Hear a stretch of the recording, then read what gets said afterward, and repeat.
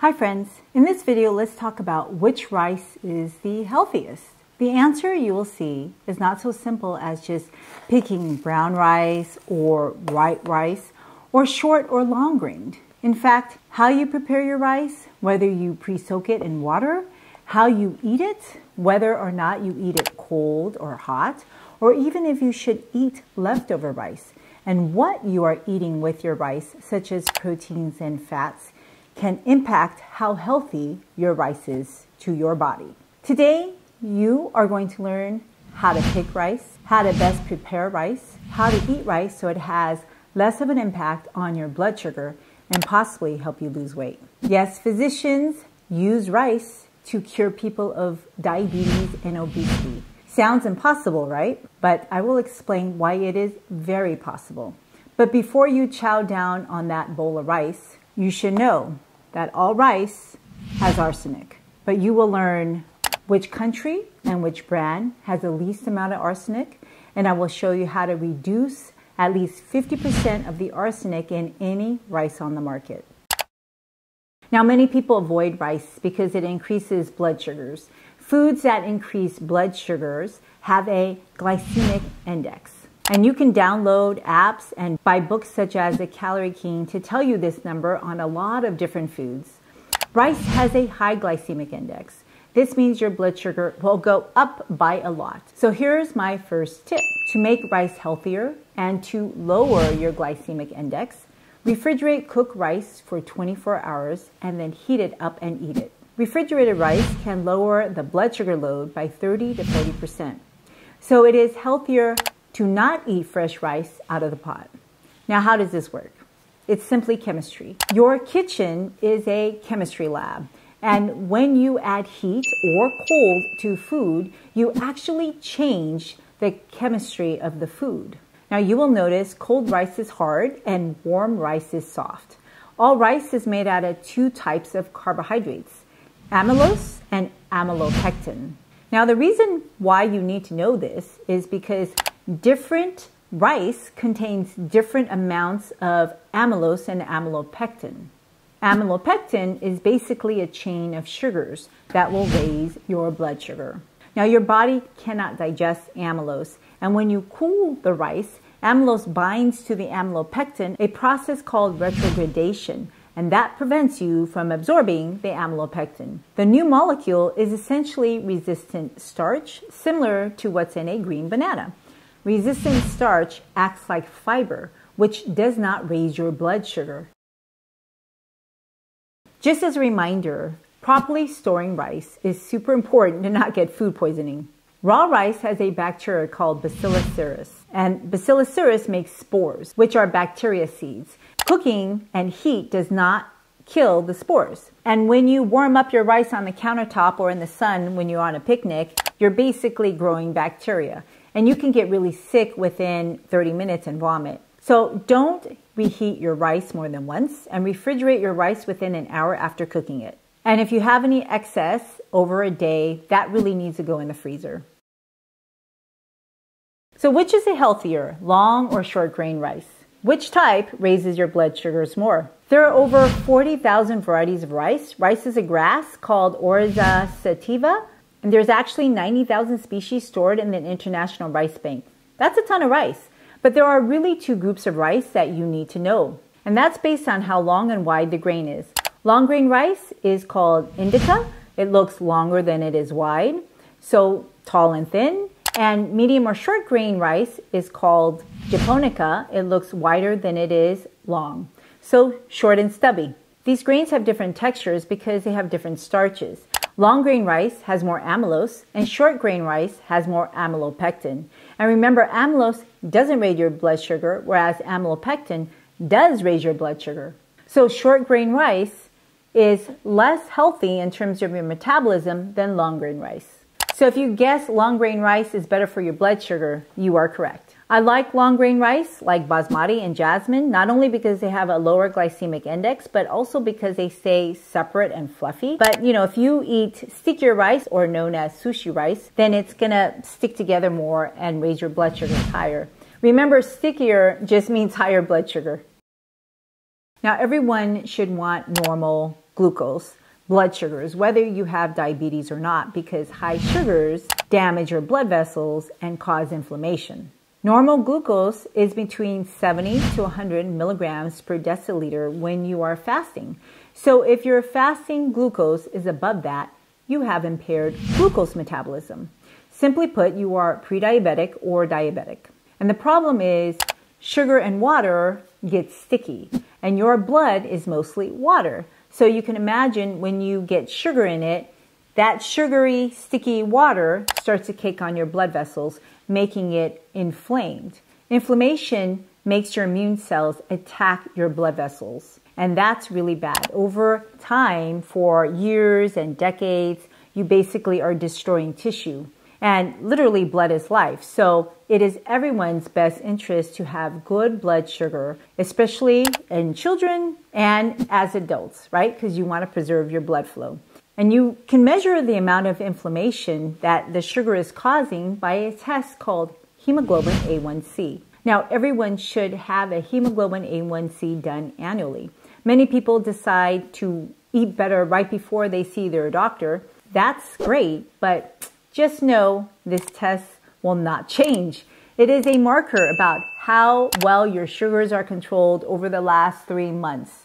And ideally, this level should be 5.7, but it really depends on a lot of factors. So please see your own doctor to get that ideal number for you. So is it even safe for diabetics to eat rice? The answer is more complex than yes or no. But if I were to give you one answer, that would be yes, but with qualifications. And it depends on how much you're eating and what else you're eating with it. So let me explain why this is confusing. Many internet influencers and really healthcare professionals think rice is bad because it's loaded with carbohydrates. And that elevates your blood sugar. And remember, amylopectin is basically sugar. But elevated blood sugar is a symptom of the problem and not the cause of the problem, which is diabetes. Just like fever is a symptom of an infection and not the cause of the infection, if you lower your fever with a medication, you're really not treating the root cause, which is the germ. Likewise, by lowering your blood sugar levels with medication or by avoiding whole grain rice and other healthy carbohydrates, you are not treating the root cause of the problem, which is insulin. Now, insulin is an essential hormone that you need to live.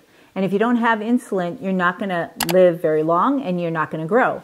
If you have too much insulin, you basically grow too big and you can even get obese because insulin makes your fat cells store more fat. So people with type 1 diabetes, they're missing insulin, but that's not what most people have. And type 1 diabetics, when they first get diagnosed, they're actually losing weight. For people with type 2 diabetes, they have the opposite problem and are insulin resistant. And that is really the majority of people. They're usually gaining weight and overweight. But a type 1 diabetic, after they go on insulin, can develop insulin resistance, and that's when they are overweight. Now, you may be wondering, what does insulin resistance mean? Insulin is like a doorbell ringer. When you have insulin, it rings your muscle cells, and your muscles open the doors to allow sugar from your blood to go inside. This is protective. But when your muscle cells have too much fat, it ignores insulin, and then more insulin needs to come along, pound on your muscles to get it to take the sugar out of your blood. And this is why you should have a fasting insulin level checked, because you can have normal hemoglobin A1C and have an elevated insulin level. And if your insulin level is above 10, you're either pre-diabetic or have type 2 diabetes. Many people think by eating less carbohydrates or totally avoiding all carbohydrates, like the ketogenic diet, that they can improve their insulin resistance. Now, that is partially true because when you go on a diet, you generally will lose weight. And when you lose weight, no matter how you lose weight, whether you're eating or not, you will lower your insulin requirements. However, weight loss does not mean you are healthy, nor have you solved the problem of insulin resistance. Let's say you don't eat, you will lose weight first by digesting your own muscle tissue. You will have muscle loss. That's obviously not what people want to do. And you're basically trading one problem for another. And on top of that, you haven't solved the insulin resistance problem. So low carbohydrate or ketogenic dieters, they actually lose muscle mass.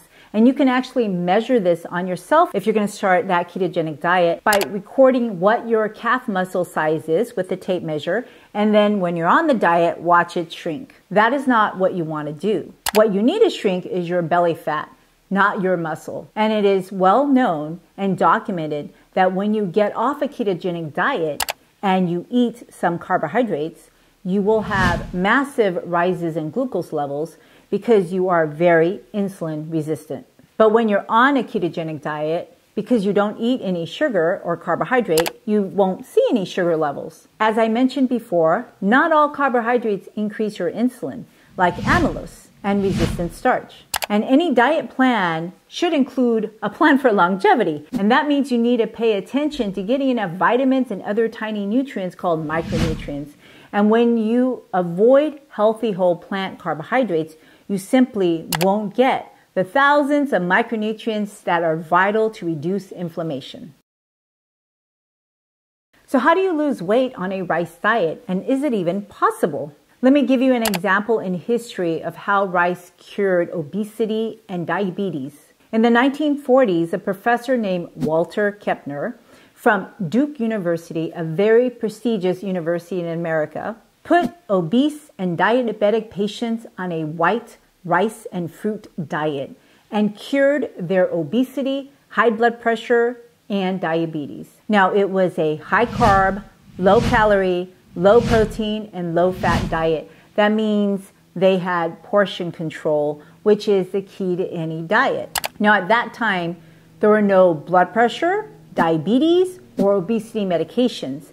They used food as medicine. His patients proved that rice does not cause diabetes nor obesity, unlike what you may have heard. And rice is eaten by billions of people around the globe. 90% of the world's rice is from Asia. So to simply think that white rice is responsible for the rate of diabetes and obesity in America is misguided. Obesity levels have been climbing in America since the 1970s, but consumption of rice hasn't really changed. Also, Asians in Asia have been eating rice since 7000 BC. In China, and until the 1990s, obesity wasn't much of a problem in Asia. Don't do this diet. The rice diet is not a longevity diet. You will be missing lots of vital nutrients if you eat like that. And you're going to get yourself sick if you don't supplement properly. So if it's not rice, then why are people getting diabetic and obese? The answer is fat.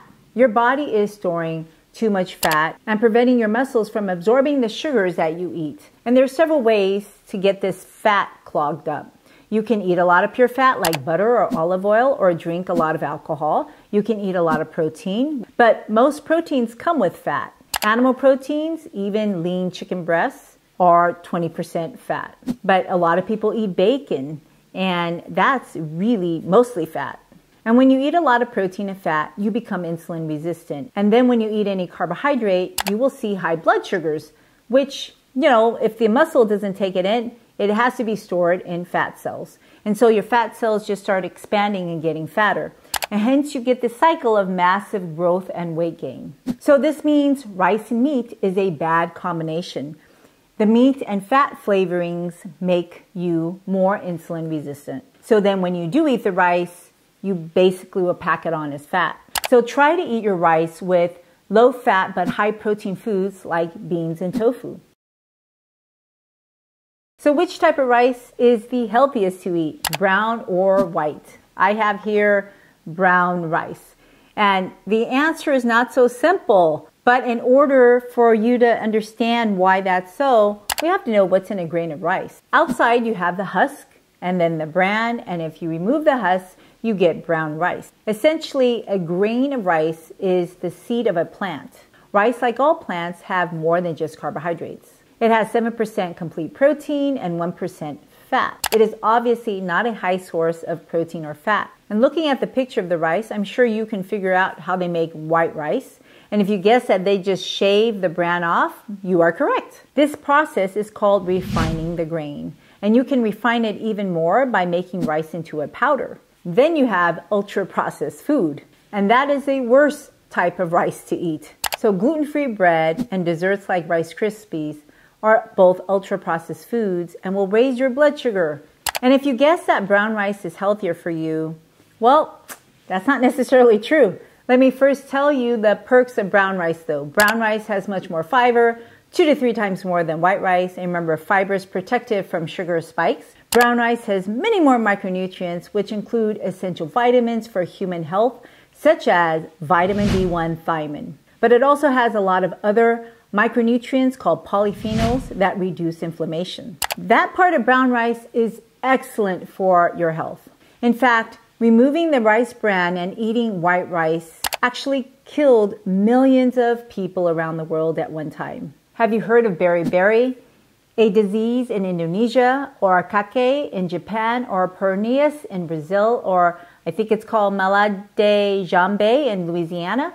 These are different names describing the same disease called polyneuritis, which is inflammation of the nerves as well as the heart. People liken the devastation to being second only to smallpox. And during those days, everything bad was blamed on a germ. And they tried hunting for a germ, but they ended up finding that the cause was a tiny little vitamin called thiamine, vitamin B1. And you need to know this because vitamin B1 is essential for you to make energy in every cell in your body. And unfortunately, your body cannot make vitamin B1 and it cannot store vitamin B1. The kicker is the more carbohydrates you eat, the more vitamin B1 you actually need. So if you're drinking sugar water like soda or juice, there is no vitamin B1 in it. So you're using up whatever vitamin B1 is in your system from your daily food. And this partially explains why people feel the low energy after a sugar bolus. And it wasn't until the 1900s that scientists figured out rice bran contained vitamin B1. And you know how they figured that out? Pigeons. Pigeons were also dying of neuritis when they ate white rice. But when they gave them rice bran, they were cured. Today, white rice is sprayed with vitamin B1 to prevent this devastating disease. But I still see people with vitamin B1 deficiency or inadequacy. And this happens to people who have absorption issues or they're just simply not eating well. And let me tell you, if you are low in thiamine, you will be tired all the time, you won't be able to think properly, and you put yourself at risk for heart failure, cataracts, dementia, and depression. You're simply gonna feel bad every day. So to answer the question between brown rice and white rice, on a nutritional level, brown rice is definitely healthier. But brown rice has 80% more arsenic than white rice. Yes, I know, that's another complication. Unfortunately, rice just absorbs 10 times more arsenic than any other grain. And because of this, you just can't buy any rice on the market. Arsenic not only causes cancer by damaging your DNA, it can suppress your immunity and make you more insulin resistant. There is really no acceptable level of arsenic in our food and water, period. But unfortunately, our government allows arsenic in all our foods, including baby foods and juices. So guess what country has the highest arsenic concentrations in their rice? We do, the USA. But not in California. So California grown rice is one of the lowest arsenic concentrations in the world. And Lundberg is a brand that will actually report their arsenic concentration, and it is much lower than other brands. You can also refer to Consumer Reports. They tested so many variety of rice, and they found out that white basmati rice from California, India, and Pakistan, and sushi rice or Calrose rice from the US, on the average had half as much arsenic as most other brands. And by the way, organic rice doesn't make a difference. So rinsing your rice can remove 10% of the arsenic. So yes, soak and rinse your rice before you cook it. Just know that when you are soaking and rinsing, you're essentially throwing out the baby, in this example, the vitamin B1, with the bath water because vitamin B1 is a water-soluble vitamin. But you can easily supplement. It's more important not to eat arsenic. And when you cook your rice, if you cook 1 cup of rice, use 6 cups of water. And then dump the water, and then you can heat it to whatever dryness you want. This removes an additional 40 to 60% of the arsenic. The bottom line is, it is okay to eat rice even as a diabetic, but limit your servings to 2 to 3 times a week because of the arsenic in the rice. Eat both brown and white rice. and you want to eat rice with low-fat foods. Now, if you like this video, you'll love the next one too.